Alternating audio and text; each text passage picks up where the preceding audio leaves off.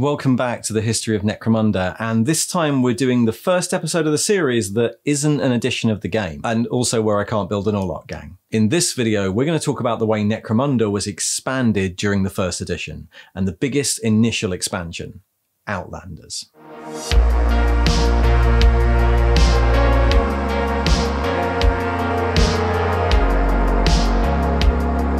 Outlanders was a supplement released in 1996 for Necromunda, and it was a really big deal. It expanded the game in a few different ways, from new gangs, new characters, rules for outlaws, and ideas for running bigger games. The big boxed expansion was quite a common occurrence in the mid-90s. Games Workshop would tend to release the big starter set for a game, and then, to keep up interest, release a big boxed expansion 6 months or a year later, usually featuring a book of new rules and loads of extra cards and templates. Dark Millennium expanded the Psychic phase for Warhammer 40k, Death Zone added new teams to Blood Bowl, Plague Fleet and Seas of Blood added new fleets to Man of War. I should do a video on Man of War. I love Man of War. Well, Outlanders was that, but it was really tightly planned with the original Necromunda release. The very first designer's notes on the release of Necromunda in White Dwarf 190 mention what Outlanders is going to include, and it was released just 5 months after the main box. The set was relatively light on cards and tokens for one of these things, and contained some Tox markers, additional terrain pieces, one with a lift and one watchtower, and then the Outlanders rulebook. The terrain was fine, a couple of handy elements to expand your board, but it was really the book we were all after. The biggest thing in Outlanders is the expansion of the rules beyond the 6 house gangs and into some of the weirder groups that inhabit the Hive. The 4 new gangs, Redemptionists, Scavies, Ratskin Renegades, and Spirers, are all considered outlaws in the Underhive, so the book starts with the rules for outlaw gangs. Becoming an outlaw is relatively simple. After a game, players could report each other to the Watchman, and the accused player rolled 2d6 on the outlaw table. Most of the time nothing would happen, and if you'd never done anything wrong, you were pretty safe, even maybe deputized into Watchman, but there's a lot of modifiers that could pile up over time. So why is it so bad to be an outlaw? Well, in-game it's not that bad, but there are a load of changes to the post-game sequence that happen. First, outlaw gangs keep one piece of territory and have to abandon the rest.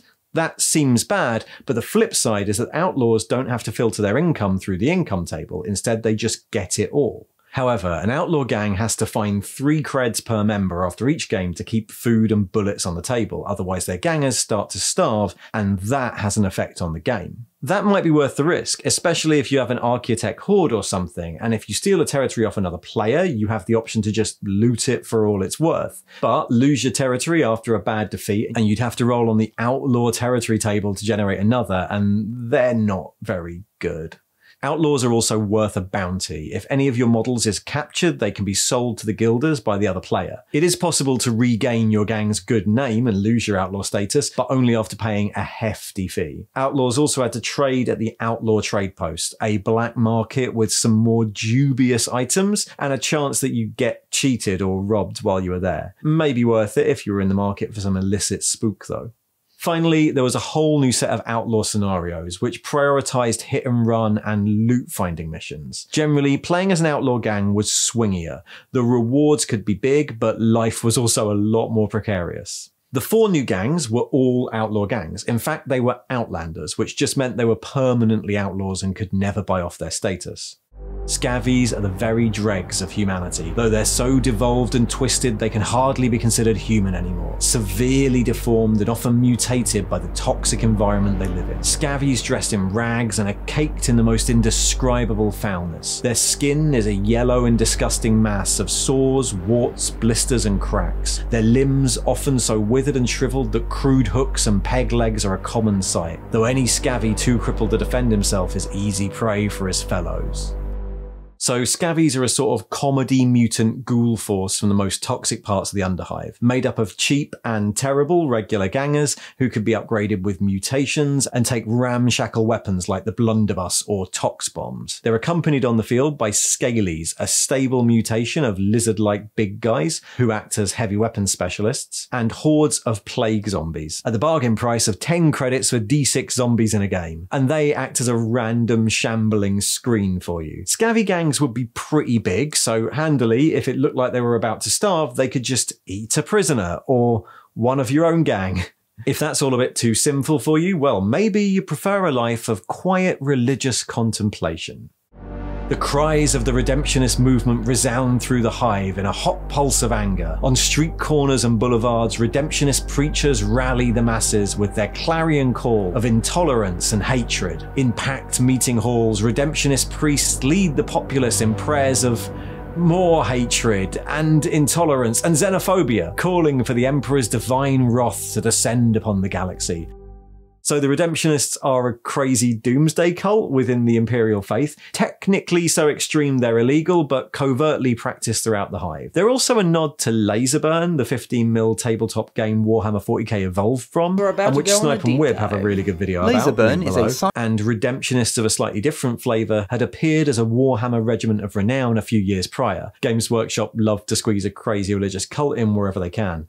Anyway, these Redemptionists travel around the Underhive led by Redemptor priests who could try and convert captured house gangers. The rest of the Crusade, as gangs were known, consisted of deacons who performed the role of heavies, though Redemptionists didn't really use heavy weapons, brethren, who were your gangers and juves, and zealots, a sort of gang champion with frenzy and fantastic haircuts. As an underground organisation, the Redemptionists got access to their own slightly better territory table, including arms caches and sympathetic settlements, but they had to move on each game to stay one step ahead of the Guilders. Redemptionists also got access to some special weapons. Exterminator cartridges were one-shot flamers that could be strapped onto another weapon, and they saw the first ever sighting in the 40k world of this thing, the Eviscerator. Third up, we get the Ratskin Renegades. Ratskin Scouts had already been included as a hired gun in the basic set, but Outlanders expanded them into a gang. Ratskins are normally a shy, peaceful people who are inclined to avoid the noisy, raucous downhivers and their settlements. Sadly, the Ratskins' peaceful ways make them vulnerable to exploitation by unscrupulous guilders or gangs. Outlaws may run riot and murder a whole Ratskin settlement, leaving a few embittered survivors, thirsting for vengeance on all hivers. These fierce Ratskins turn their backs on their own people and become renegades, hunting and killing the hivers wherever they can to cleanse the Underhive of intruders.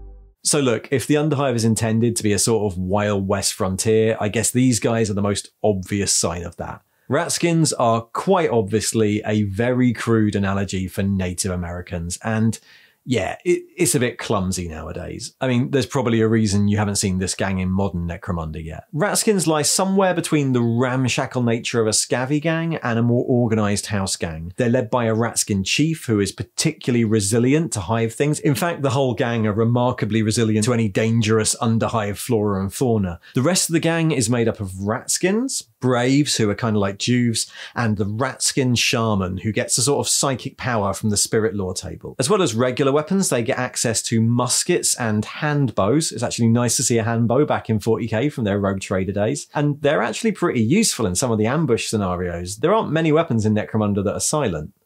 But other than that, there's not a lot to the Ratskins. I feel like they were an idea that the designers thought would be really cool for the setting, but maybe not a very well thought out and differentiated game concept. And finally, even in the living nightmare of the Underhive, the Spirers are spoken of with a shudder. Parents scare small children into obedience with mention of their name, and grown men fall silent at tales of their attacks. To Underhive dwellers, they are demons of the darkness, blood-soaked fiends that prey upon warring gangs without compunction or pity. Spire Hunters, or Spirers, are the most deviant gang here. They're kind of a reimagination of the old confrontation brat gang. They're the young scions of noble houses from the Spire, come down to the Underhive to hunt their lessers as a sort of coming-of-age ritual, and in order to do that, they are equipped with ancient heirloom suits of armour.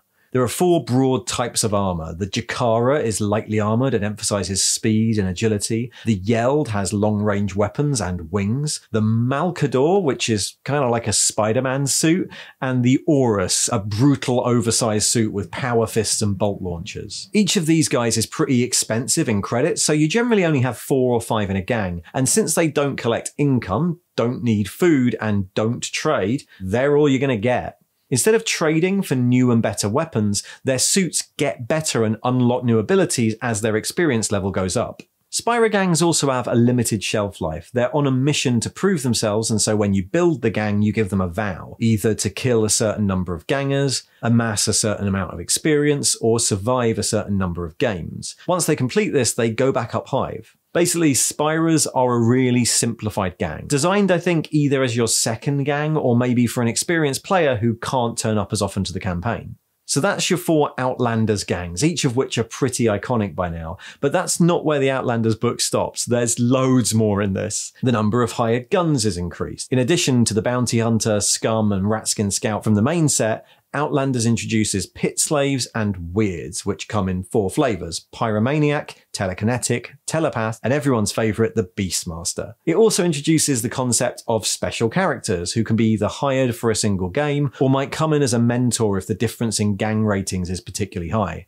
The book includes rules for the Ark Zealot of the Redemption, King Redwart the Magnificent of the Scavies, Mad Donna Yolante, the famed Pit Fighter and obligatory Spartacus clone Bull Gorg, the renegade Ratskin Brackar the Avenger, and everyone's favourite plague zombie-loving undead Necro King Karloth Valois. In addition, the book includes rules for treacherous conditions, some tips on running campaigns by arbitrator Andy Chambers, and some arbitrator scenarios which are intended for big multi-gang battles, like Purge, where multiple gangs are banded together to clear out a dome, and a deck of playing cards is used to generate all the gribbly creatures that could appear, anything from giant bats to plague bearers to Eldar scouts. The book also includes a pretty extensive Underhive bestiary for making your own. So Outlanders was a massive expansion to Necromunda, but the expansions didn't end there. White Dwarf ran pretty regular Necromunda articles, including the first rules for Adeptus Arbites, but the majority of new rules were published in either the Citadel Journal,